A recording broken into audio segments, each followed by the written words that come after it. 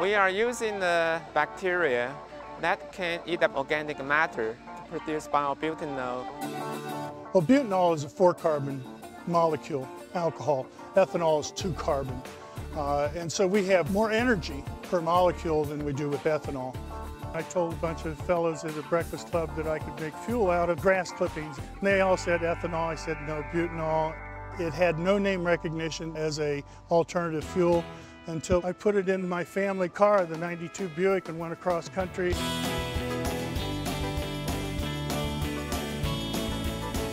It's a drop-in replacement for gasoline. I don't have to make any modifications to my car. Had it tested in 10 states by the EPA.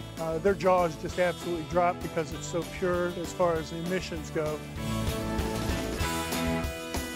We came back and it took another 2 years to get people interested.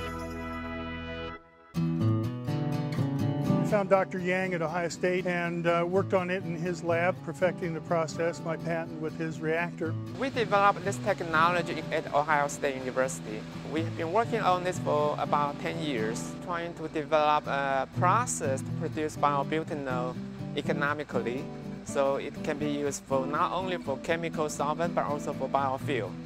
By getting involved with the Ohio State University, it really saved the day. We were able to hire a couple of students during that period of time under the grants. Gasoline price went up as high as $4.50 a gallon. Now that the oil crisis is on, we see a need for other alternative fuels.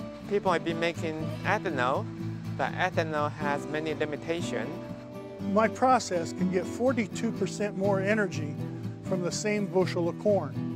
We not only produce a higher grade alcohol from that corn, but we also produce hydrogen and carbon dioxide, and we can turn those into more butanol.